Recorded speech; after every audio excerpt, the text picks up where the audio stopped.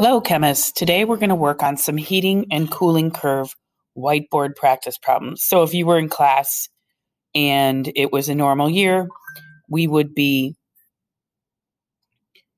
sitting in our desks with whiteboards and practicing these problems together. So I encourage you to get a piece of paper out, pause the video, try these problems on your own. This is going to lead you to problem-solving skills. These are the type of problem-solving skills that you're going to use in physics next year and all sorts of science classes in the future.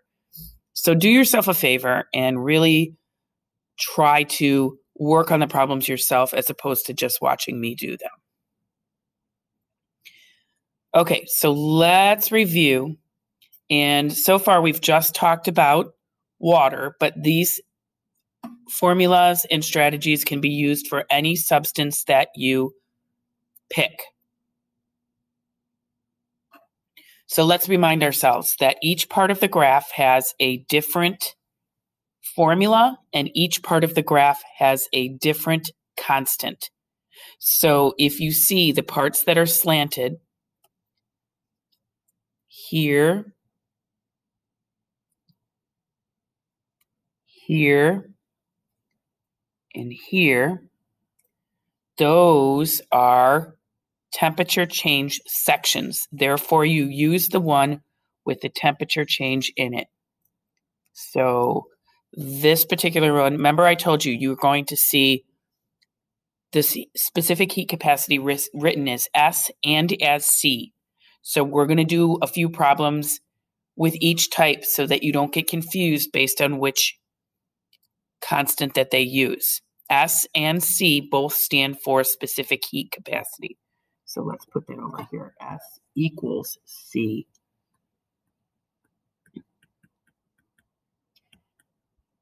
There is a difference between them, but we won't learn that this year or next year.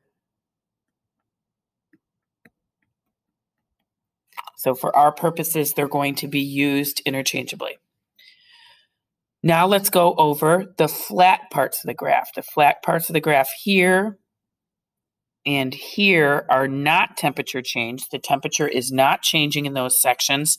Therefore, the kinetic energy is not changing. The potential energy is changing. Potential energy change is when the phase is changing. Okay, let's just say we're dealing with water. We're all familiar with water, so we'll pretend we're dealing with water just for this purpose. If we're dealing with water, then this would be ice or solid water at 0 degrees Celsius. This point right here would be liquid water at 0 degrees Celsius. So the molecules are rearranging themselves and positioning themselves to have a different potential energy in the particular section right here. That is our substance's melting point. Same thing up here. This would be liquid water at 100 degrees Celsius. And this right here would be water vapor or gas or steam at 100 degrees Celsius. Remember that this takes a lot more energy. The vaporize phase change takes a lot more energy because liquids and solids are very similar in potential energy or arrangement, but liquids and gases are very different in potential energy or arrangement. Now let's go over the constants. So all of the slanted parts, you're using Q equals SM delta T or Q equals MCAT in every one of these slanted parts.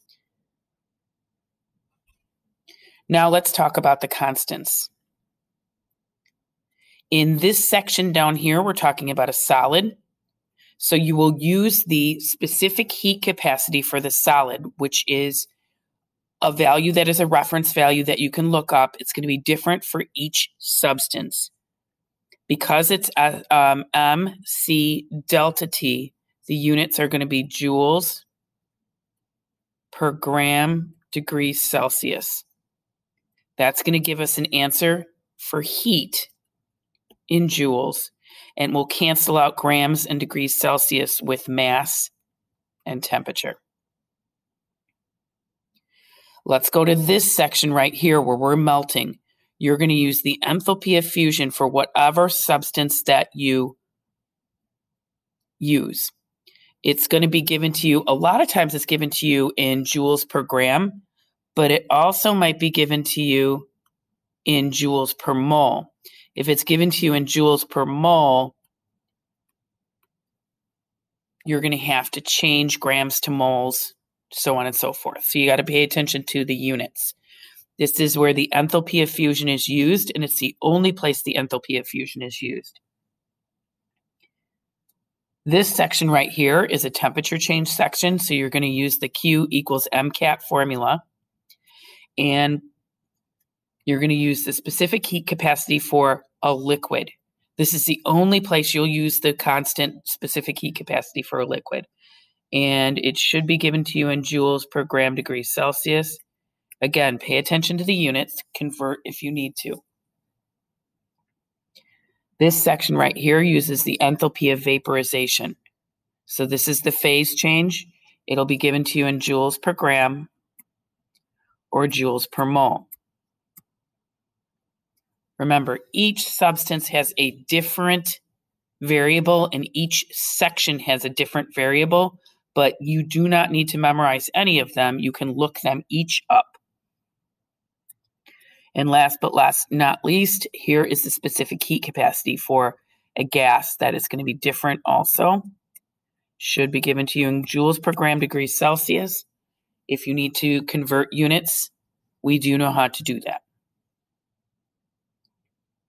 So let's see what a problem might look like. How much heat is needed to change 22.0 grams of water from minus 14 degrees Celsius to 77 degrees Celsius? So the first thing you do is make yourself a little blank heating and cooling curve if you are a picture person. This has 3 different sections because you're going to map out a starting point, minus 14 degrees Celsius, and an ending point at 77 degrees Celsius. Every time you reach a curve, so now we have to change directions. This is one part of the problem. Then we're going to melt it. This is the second part of the problem. And then we're going to raise the temperature of a liquid, and that's the third part of the problem. So you will figure out each section, and then you will add them up.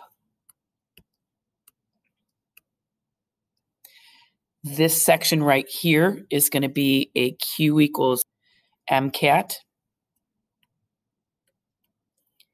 This section right here, or number 2, is going to be a Q equals enthalpy of fusion times mass. And this section right here, number 3, is going to be a Q equals MCAT again.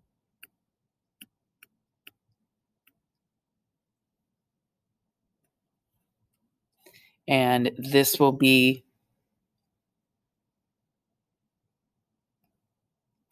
water, and this will be ice. Okay, we have 3 steps, 3 things we're going to add together. Now let's plug in the numbers. In this particular one, they used 333. Remember, I told you you're going to see a little bit different numbers based on where you're at. Those are pressure dependent. So you might see 332, you might see 333, you might see 334. But 333 is what we're going to use here for the enthalpy of fusion. Then let's go, so you calculate this independently, and then let's go and calculate the temperature change ones. The solid Again, you're going to see a little bit different of numbers based on where you're at. Might be 2.03, might be 2.04, might be 2.05. Just use whatever they give you. If you looked up a reference number on Google, I would always accept any reasonable Googled answer or what the constant is. So notice the mass is the same for all of these. The one that can be confusing is the temperature change, because in this section we can only go up 14 degrees before we have to start changing our phase. So the temperature change is only going to be for this section, and it's going to be 14 degrees Celsius. The temperature change here can only go from 0 to 77 degrees. So our temperature change is going to be 77 degrees Celsius. Once you get all of those calculated, we're next going to add the steps together. We're going to round to 3 significant figures. And if you notice, if you round to 3 significant figures, it would be 150,400 joules. And you're like, oh, that's only 2 significant figures. So you either have to use scientific notation, or in this case, change it to kilojoules, and then you can answer in the right number of sig figs. Okay, let's do an additional problem. How much heat must be removed to change 9 grams of 34 degrees water to freeze it? So we first have to reduce the temperature of water from 34 degrees to 0 degrees. So that's a temperature change of 34 degrees. Our mass will remain constant throughout the entire problem, 9.00 grams. We're going to use the C value for water, which is 4.184. This one you usually get agreement on.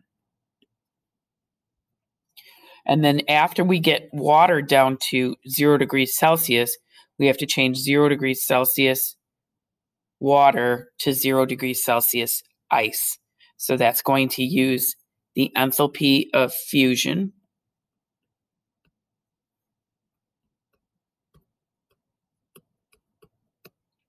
And then our mass, which is always going to be 9.00 grams in this problem. So after you calculate the individual of each step, we're going to remember that we're going to remove heat this time. So removing heat is heat leaving the system. We know that to turn liquid to solid, we have to remove heat from the system. So these values will now be negative. And then you add them up, changing to kilojoules if you're asked to. Remember, there's 1,000 joules in a kilojoule. So if you're changing from joules to kilojoules, you move it over. There's 3 zeros in 1,000. So you're going to move it over 3 decimal spots. And your answer is going to be negative because this is an exothermic process.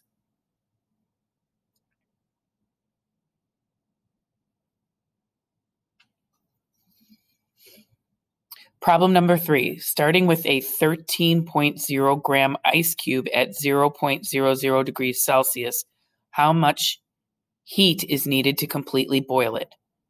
So you're starting at 0 degrees ice, and you're going to 100 degrees steam. So you're going to go through 2 phase changes. First, you're going to melt it, and then you're going to boil it. And then you also have to change the temperature of the liquid water from 0 to 100 degrees Celsius. 3 different sections of the graph, 3 different problems that you will add together. Now, this time we're adding heat to ice to change it to gas. So these are going to be positive. Using your variables in the correct spots. Now let's pay attention to like 333 to change solid to liquid, but 2260 to change liquid to gas. So that's the phase change that's going to require most energy. Mass remains the same through all of them. I use the correct constant for the correct section. And then I will add them together. If I want to change joules to kilojoules, I move the decimal point over 3 because 1,000 joules is 1 kilojoule. It's also helpful to remember a kilojoule, anything with kilo is 1,000, is a bigger unit than a joule. So a big unit gets a small number. So if you're changing joules to kilojoules, your number will become smaller because your unit is becoming larger by a factor of 3 zeros. Let's do one where we're changing liquid to steam, because this is where the temperature change can be confusing. So I start off with liquid water at 0 degrees Celsius. Remember, don't confuse, this is ice at 0 degrees Celsius. And this is liquid water at 0 degrees Celsius. So I'm going to heat my water up by 100 degrees first. Then I'm going to boil my water. And then I'm going to continue to heat my water up from 100 degrees to 145 degrees. This is the most commonly made mistake. You can't go from 0 to 145 in one problem. You first have to go from 0 to 100, and then you have to go from 100 to 145. So the temperature change there is going to be 145 minus 100, or 45 degrees Celsius. Plug in our numbers. We should be used to the constants that we're using by now. The one for liquid water, the one for enthalpy of vaporization, and the one for steam. And then we're going to add them all up. Again, we're adding heat to get liquid water to change to steam. So this is a positive or an endothermic process to get that change to happen.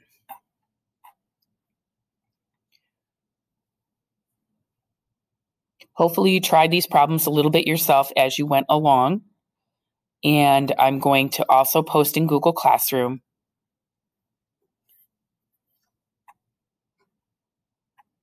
some practice problems for you to continue